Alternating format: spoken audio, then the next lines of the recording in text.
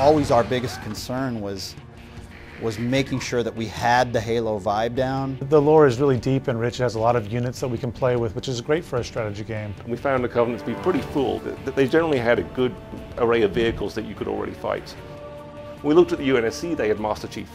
If people have played the Halo shooter games, they're familiar with Master Chief. But in a strategy game, it's about multiple units. So we actually had to fill in quite a little bit for the UNSC in order to make them feel like a complete army. Halo Wars is the next Halo game, but it's a prequel. So from a game design standpoint, it was challenging to go back and create units that felt technologically in the milieu of what they would have had 20 years earlier. So one of the best examples we have is the Cyclops. The Cyclops is this new unit that we added. He's almost like a big giant robot. It's a cool unit because he can repair other stuff and he throws things on the battlefield. He can pick up stuff and throw it. It's very clunky. 20 years before Halo 1, this thing was awesome. It was very cool. It could rip chunks off of vehicles and all that, but it was too bulky, too unwieldy, and so eventually it was abandoned in favor of the Spartan armor.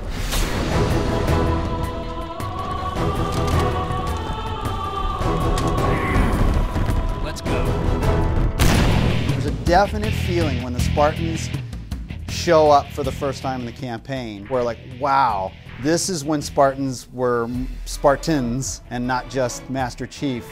If you're familiar with the lore, you know that back 20 years before the start of Halo 1, there were lots of Spartans running around. You hear stories about why Spartans are cool and how there used to be more, but he's really like this relic of awesomeness. It'd be like if Batman was here now and you heard stories about there used to be 20 Batmans and that was when they could really kick ass. So we get a chance to finally let you play with multiple Spartans.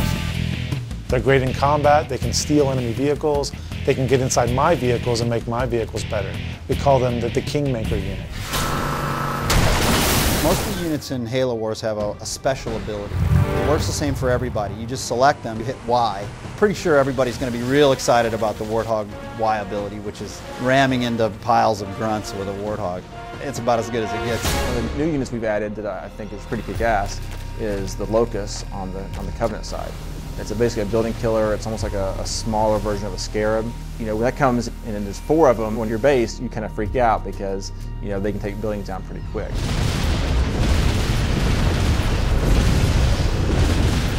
Probably my favorite unit in Halo Wars is the Scarab.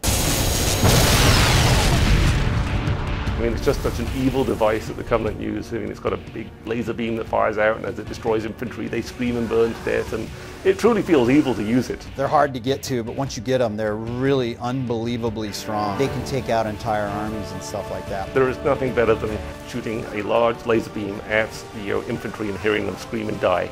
If you're going to be evil, you're going to make a Scarab, and it's going to be awesome. Those things are just made for killing. From the UNSC aspect, you have these god powers that appear to come from the Spirit of Fire, which is hovering above the whole time, and you can call on its help whenever you have the resources to do it. Like a carpet bombing run, or use the Mach cannon to actually blast an area from space. The cryo bomb is another UNSC option that actually freezes units for just a little bit.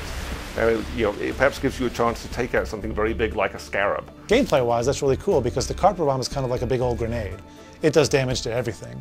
The Mach blast is kind of like a little sniper shot. Both sides actually use different ways of turning the tide of a battle. The humans can call upon Spirit of Fire. The Covenant, though, actually have their hero units on the ground. They're actually individually the best units in the game. The Covenant are led by these charismatic guys, these religious zealots. Blasphemy!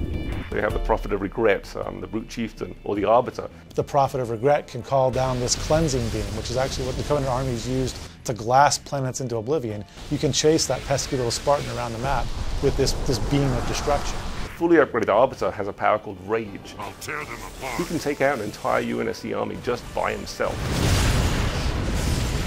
If you talk to anyone technical about an RTS game, they will tell you all about rock, paper, scissors. Vehicles beat infantry, infantry beat aircraft, and aircraft beat vehicles. But as soon as you start seeing rock, paper, scissors, all you're seeing in the game is the Matrix. You might as well just have numbers on the screen.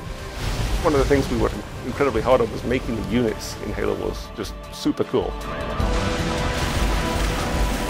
We want it to be something that we love. Make a robust strategy game, which we know how to do, but we also have to make something that feels very much like it's in the fiction of what Halo fans would expect. Bye.